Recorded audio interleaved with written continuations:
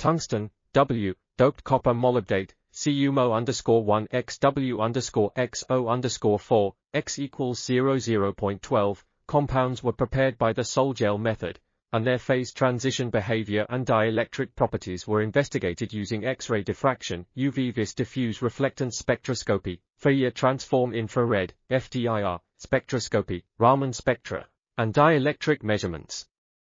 The results showed that W doping facilitated the transition of green alpha phase to brown gamma phase, and there are two dielectric relaxation mechanisms for CuMoO_1 XW_XO_4, which correspond to polarization relaxation caused by hopping motion of Paul iron at low temperature region, R1, and relaxation dominated by oxygen vacancies at high temperatures, R2.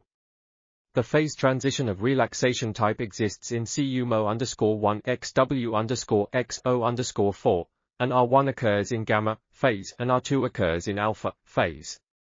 The control of phase transition temperature is of great significance for this thermochromic material as a temperature sensor. This article was authored by Xiusheng Wu, Chao Fu, Jufang Cao, and others. We are RTCLTV, links in the description below.